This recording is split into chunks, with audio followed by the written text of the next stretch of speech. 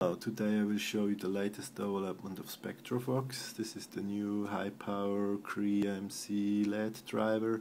It can power the CREE MC up to 2.5 amperes and you have a peak of 2.8 amperes. If you compare these LED drivers to others, you have the advantage first that you have low voltage input. That means you can operate from 5.5 to 12 volts. And second, you have between 6 and 7 volts an efficiency of 90% with a 10 watt LED. This is really great, and this is a good performance when you drive the LED with 2 lithium-ion batteries at 3.7 volts. This one is the microcontroller board. It controls the LED and also the dimming level, and you have also a few features like you have an under voltage protection. That means when you are below 5.5 volts the system will shut down, and through a MOSFET you will disconnect the LED drivers.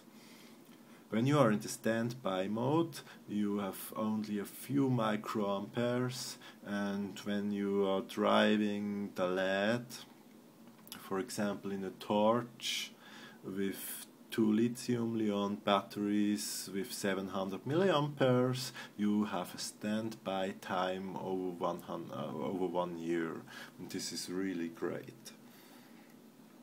The second one is you have a temperature protection for the LED for the case of the torch. When the temperature will rise of the board above 80 degrees Celsius, the whole system will shut down, and you can only shut it on again when the temperature is below 70%. The other advantage is you have the possibility to connect 4 status LEDs. With these LEDs you can see what is the LED making. For example, when the voltage is dropping down, then you see this one, the red one is blinking. That means now you have no power again.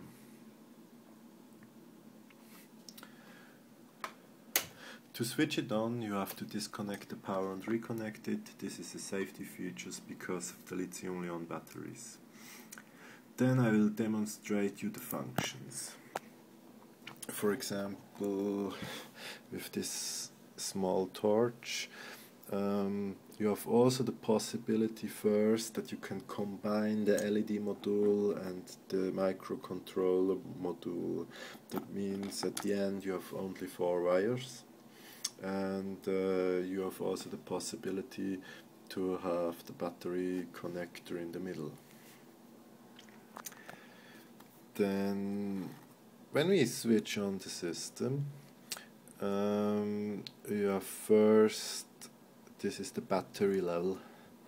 That means at 8 volt, over 8 volt you have all 4 LEDs, and at 7 volts you have only 3 LEDs, then you have 6 volts, and when you have under 6 volts then you have only the last LED. It indicates you have to pay attention, the battery now is nearly empty.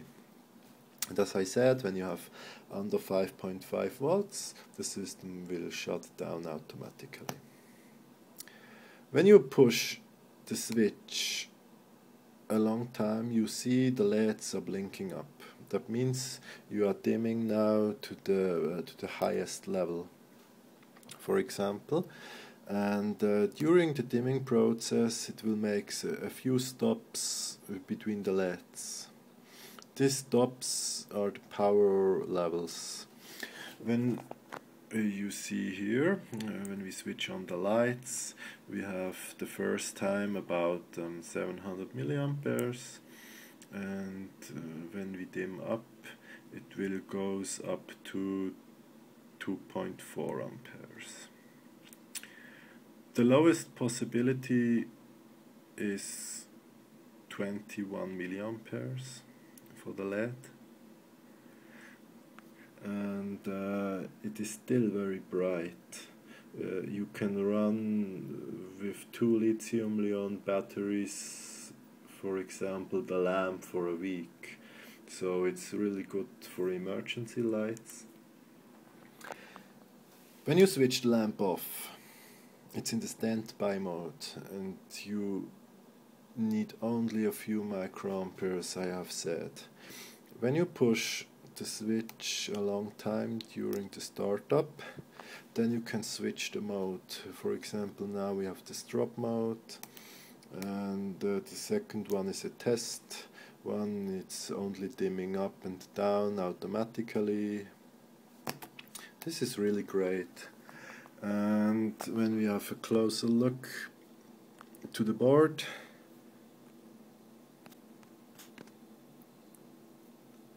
then you have the pulse width modulation.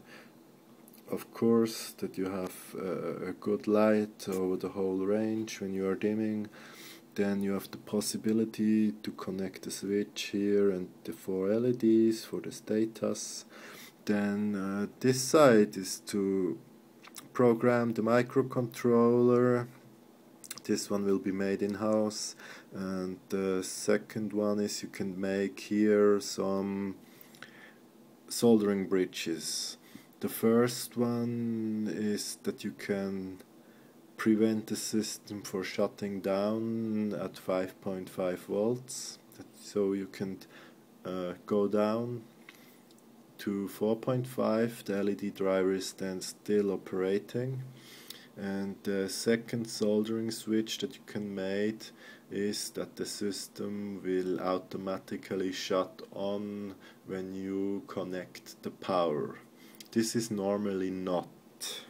For example, when you here disconnect the battery and reconnect it, the lights is off. This is a safety reason, because by a torch to prevent to get blind.